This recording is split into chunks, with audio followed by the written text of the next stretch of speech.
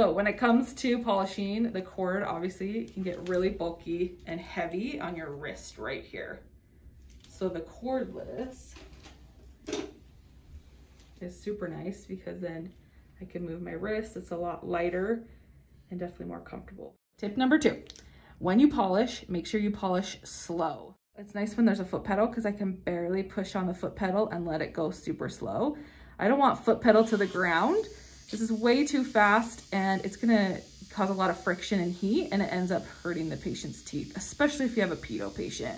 So you wanna go as slow as possible. Tip number 3, when you fill up the paste, put a little pressure to soften up this paste and then make sure your cup is completely full. You don't want just a little bit, you want it completely full, and that'll help you be able to use it for a couple teeth. Tip number 4, make sure when you polish, you're gonna adapt to the tooth like this. So instead of just going through and just polishing like this and kind of going crazy, what you wanna do is you wanna make sure you put a little pressure right at the gum line so it flares a bit. Activate and then pull down. And then push at the gum line, push down a little bit and pull down. And this will help you adapt to the tooth, really get that stain off and get that biofilm off that gets caught subgingivally and interproximally. So the nice thing with the cordless handpiece is I can really adapt well. Sometimes with the cord, it fights you, so you can't adapt as well.